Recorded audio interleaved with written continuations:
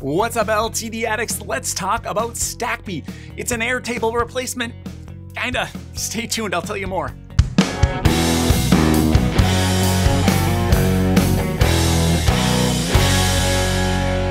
Hey everybody, my name is Dave Swift from thatltd.life, where I review software tools with lifetime offers.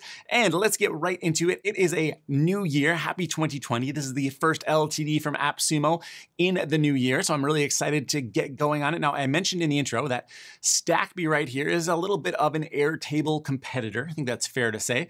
Now, if you're not familiar with what Airtable is, let me give you the quick TLDR version. So Airtable is essentially a spreadsheet that acts like a database. Or is it a database that acts like a spreadsheet? Well, it's kind of hard to tell, right? So everybody knows how to use spreadsheets, but not everybody understands databases unless you're a developer. So people started using spreadsheets like databases, and then Airtable was born. So if you need to be able to create relationships between data that looks like a spreadsheet, you'll probably like what Stackby has in store for you, or you'll also like Airtable. So let's get right into it. Here are the plans and codes. Let's scroll down. It says $59 is going to get you in the door. This is stackable up to 5 codes. Now, what you're getting as you stack is, it's important to detail here. So Stackby uses something called a workspace to divide up. Actually, in their documentation, they recommend having, say, a workspace for each department in your business. So if you have like a sales department, you'd have a workspace for them. If you have a marketing department, you might have a workspace for them. If you have maybe a design department, they might want their own workspace as well. Now, with this AppSumo deal, you are only going to get one workspace, and it doesn't scale as you stack. You just get the one, and then everything that we're adding on is additional users, additional storage space, things like that. So let's go through, and I will outline this a little bit more in detail. So for that first code, we are going to get 2 users, and then as we stack codes, we'll get 2 additional users per code. There is also a limitation on attachments per stack. Now, a stack in Stackby language is essentially just a database, or what you would normally think of as like a spreadsheet with maybe multiple pages or something like that. So for your deal here, you'll get 10 gigabytes per stack, and you're going to get 20 stacks for that first code. Now, here's where it gets to me a little bit, it's not really reasonable. As we stack, we get 2 more users, but we're only getting an additional 5 gigabytes of space per code rather than, the double the allotment. And then we're also only getting 5 more databases per stack. And you know what? They're also going to increase how big our database can be. How many rows that spreadsheet could have is probably the simplest way I can explain it. That's going to go up by 5,000 as well. I think it would be, since they're already constricting us to the number of workspaces here, I think it would be really generous if they could revise this plan and say just double the allotment. So instead of going from 2 to 4 users, actually keeping the 2 to 4 users, but instead of going from 10 gigabytes to 15 gigabytes, they give us 20 and 20 databases per code. So it would go up to 40, and then, additional 10,000 rows for each one. I think that seems like it would get AppSumo fans a little bit more excited than they necessarily are. And the reason is that Airtable has a pretty compelling free plan. Let's go over to airtable.com just to kind of see the plus and minus here, because you might look at this and be like, well, I can get this for free. Why would I even bother, no matter how good Stackby is? And there might be some things that keep you interested in Stackby, so hang on there. But you can see here we get unlimited bases, which is what they call workspaces. And you're going to be, that's what they call databases. So you're going to get unlimited of those for free. They have a completely free unlimited plan here. And the major thing is you're only going to get 1,200 lines or records per base for the free plan, and you get 2 gigabytes of attachments per base. So if you have an outside area that you can use for storage, maybe that would help you get by, depending on your use case, of course. And then you also have a very short revision history here of only 2 weeks. Now, if you jump up to their paid plan, which is really only $10 per user per month, you're going to get substantially more information here. So it's going to go from 1,200 to 5,000, 2 gigabytes per base. base to 5 gigabytes per base, and then a much longer revision history here of 6 months. Now, I told you there might be a reason you definitely want to go with Stackby over Airtable, and that is because of their API integration. So they have API integrations with several very popular services that might be very interesting to you depending on what services you're already using. So let's jump in over to Stackby. I'll give you a quick tour of how everything works before we go ahead and look at how some of those API connections integrate. So here is the tour. Here's the main dashboard, I should say.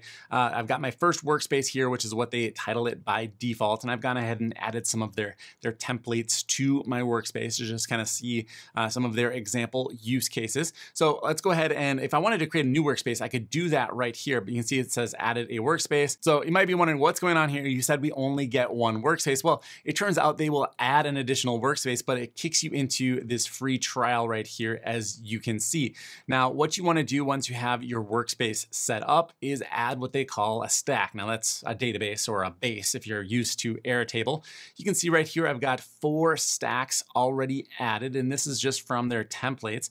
I've got a small business CRM, an applicant tracker. So if you're taking in applicants for a job position, a project tracker to kind of make it like a project management system, and then a video production planning and tracking database here. So let's go ahead and add a new stack. And I'm actually going to do it from a template so that you can see all of the templates that are available. And I can notice right here a little UI glitch. I'm clicking on add a stack and it's disappearing before I can actually get over there. That's like ultimate frustration, right?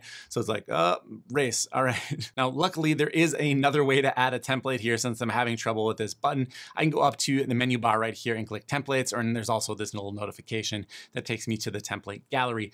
You can see they have probably 24 or so different categories here. And then depending on the category, there are several different templates. This education one is the only template that is available. There's one for design here, something for creatives. We got film production planning, film production cash flow, gallery asset management. So you can see they've thought of a lot of different use cases here. Now, this might look pretty impressive if you've never seen Airtable, because if I just head over to Airtable, you're gonna notice they stole this design even on the template gallery almost exactly. So this is Airtable and this is Stackby. We can see the colors they're using are red, orange, and blue. And here we have red, orange, and blue, but they really mix it up because they put green in their logo. Okay, so, UI aside, this is just a browser for a gallery. This isn't criminal or anything.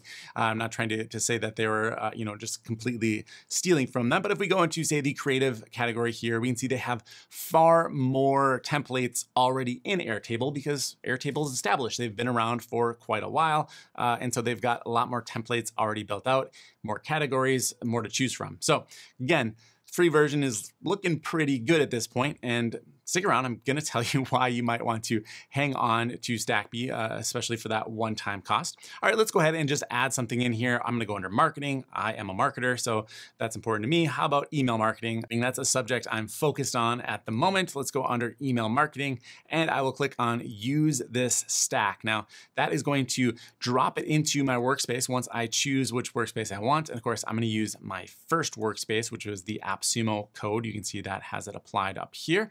And by the way, I should probably clear out this demo workspace so I don't end up getting any sort of alert message that I need to send them some money. So I can click this little disclosure triangle here and just go down to delete workspace. Oh, it's hiding from me again. I don't know what's going on here. All right, I really had to move fast there before the menus disappeared, but I eventually did get this workspace to be removed. Now it didn't go away, so I'm actually gonna reload the page here and make sure that that is actually gone. All right, there it is gone. Let's go ahead and check out what the product actually looks like in the inside. And here is the email marketing database that I just created. And you can see at the top, we have 3 different tabs. There is emails, topics, and segments. So the way this works is that you can create relationships between the different sections of the database. So for example, under emails, we have the different subject lines that would be used, the body text right here. If there were any graphics included, we could add them right here. the goal of the email, the topic of the email, the segments of the email, if it created any leads, the date it was sent, the status. Now, you're going to notice that some of these columns up here have these little arrows facing the opposite direction of each other, and that's to signify that these are linked columns. So if we click the disclosure triangle here, we can go to change column property, and you'll see over here on the right that this is currently a linked column, and it's linked to this topics table up here at the top. So the information that we see in this topics field is actually going to show up over here as an actual topic. And so that's kind of the main point of using a spreadsheet that acts like a database. The idea might be that you want to find all of the different product features that you've got emails created for. You can go under topics and then view the product features. You'll be able to see all of the emails that are available under that topic. So it's a really good way to be able to sort data by different relationships. The hard part about it is obviously setting up those relationships. So it's really nice that they have some templates created for you to begin with. There's a search bar up here. So, if you wanted to look for something like survey, I could do that. And you'll see that there is a survey result right here. I can scroll to the next one, and this line right here has the survey information that I'm looking for. So it's, obviously you're going to need to be able to search a database as it gets bigger and bigger. So that is an important feature to have operate correctly. Now let's talk about some of the other types of columns that we can have. So if I click on this disclosure triangle again, we'll go back to that screen where it says change column property. And before we were looking at a linked column, if I click right here, I'll be able to see all of the different types of columns that you can have. You can have short text, long text, number-based, date and time, checkbox. Obviously, we can do file uploads or attachments, as that was the original column before I began. We have different collaborator options, URLs, formulas, which they say is in beta, the date that it was created, the updated time. We already looked at linked columns. And here is the important one, APIs. Now it's important because this might be something that you have to pay extra for if you're using something like Airtable. So let's go back out to the main home page here, or the dashboard, and we'll take a look at what integrations are included. If I click up here at the top, I can see it says integrations, and I'll be able to go through the different integrations that they have. Now they don't have like 100 different integrations, right? I think it is about 20 or so, right? So we got, that's 12, 15. There's 15 different integrations available right now, although there are ones that might be interesting to you. We've got Slack, which is kind of a no-brainer to me. Everybody's using Slack. We've got YouTube, Hunter.io, so that you can get email addresses in. We have PageSpeed from Google, MailChimp, WhatsApp, Twilio, a lot of really big names when it comes to APIs. So I think this is definitely the killer feature. If you're a hardcore user of one of these applications already, then that's going to be the thing that pushes you over the edge to grab Stackby. Now, I mentioned that there are some CRM possibilities here or project management templates, and how do they hold up? Are they going to be able to replace your Asana or Trello or whatever it is that you're already in love with? Well, probably not at this phase. So let's look at, say, this project tracker. This is going to be very, very basic here. You'd have the project name, some notes, some categories. There's different views. I haven't mentioned the views yet. You can see up here, if I click on all projects, I'm going to be able to look at this as, say, a due date calendar. It's going to pop this open. It's a little bit sluggish to load up the calendar. We'll give it a second here. Now notice it's kind of cycling the saving here. It looks like it's having some problems. I'm just going to go ahead and refresh this page. All right, there we go. As soon as I refreshed it, the calendar popped open. So it may have been a connectivity thing here, but you can see now we're in calendar view where I could see any upcoming projects that are due.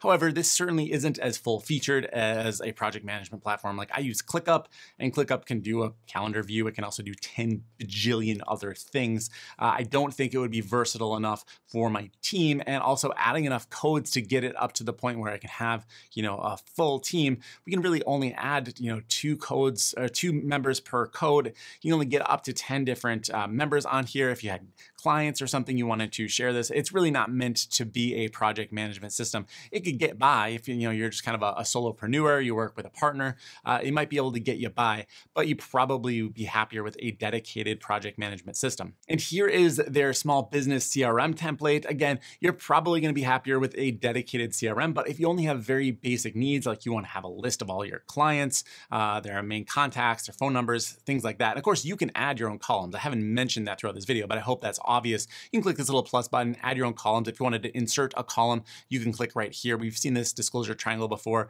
We can insert a column to the left, insert a column to the right. So you can customize this to fit your business needs. You're certainly not restricted to the templates, but for demonstration purposes, they certainly are convenient to show off what they're capable of.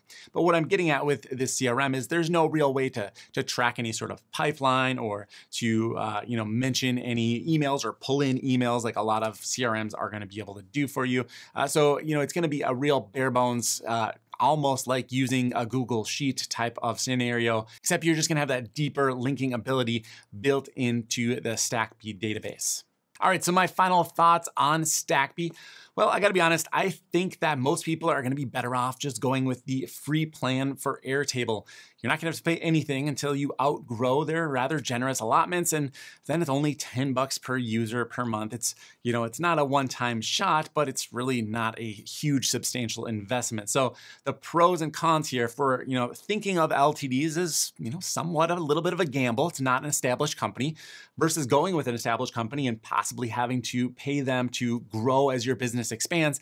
I think it's pretty obvious here that Airtable is going to be a little bit of an easier choice. Now, if the plans were a little bit more generous with Stackby, if they were more on the unlimited side, you can have dozens of users, that might sway my opinion the other way. It looks like it's a fairly solid product. It still has some kinks to work out, like with that mouse hovering, but they have the main functionality already built out. It's certainly not a version 1 or a beta product. So you can feel good about investing in it if it's something that fits for you, if you're one of those API cases where it's really, really going to help you out. Otherwise, just stick with Airtable. So I'm gonna go ahead and give this one a 6.4 out of 10. Well, that's gonna do it for this video. Make sure you head over to the Facebook group, click that subscribe button, hit the notification bell so you get notified when new reviews are posted. And of course, we'll have our link for Stackby down below in the description. If you're gonna go ahead and make a purchase of Stackby or really anything else at AppSumo and you wanna support the channel, you can go ahead and click that link. I'll see you in the next review.